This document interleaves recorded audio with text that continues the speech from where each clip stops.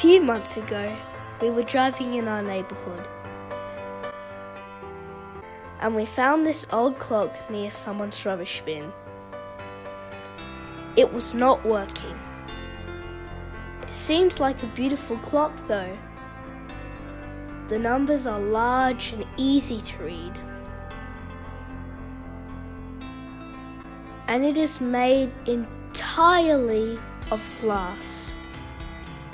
As a family, we don't like to throw anything away that is still useful. So we took it off the street and brought it home. We called it the Buckingham Palace clock because it has Buckingham Palace, London written on it. We actually didn't need a clock, but this one looked so classic, we thought we could find a way to make it useful.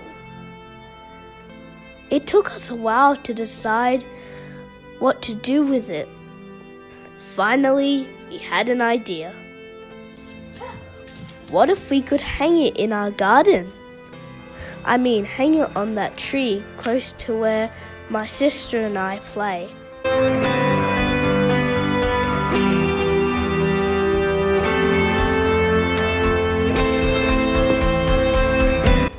My dad is not a very good handyman, but he got out his tools. With the help of Mum, we set out to hang it.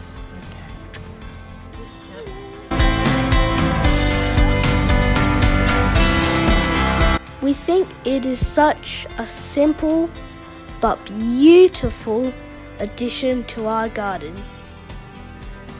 You will notice this clock has no hands, so it doesn't even tell the time.